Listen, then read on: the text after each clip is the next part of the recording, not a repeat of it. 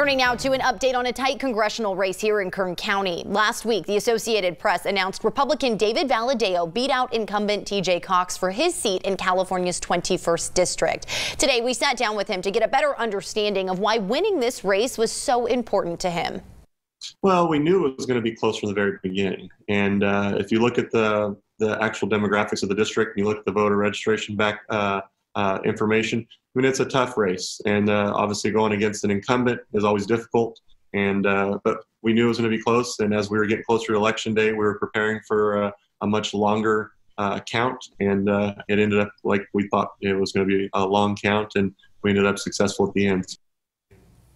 Valadao added that he thinks people in the 21st district understand that he truly cares and wants to make a difference.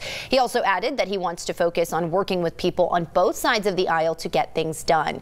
Two main issues Valadao says he's looking forward to working on: bringing water to the Central Valley and immigration reform.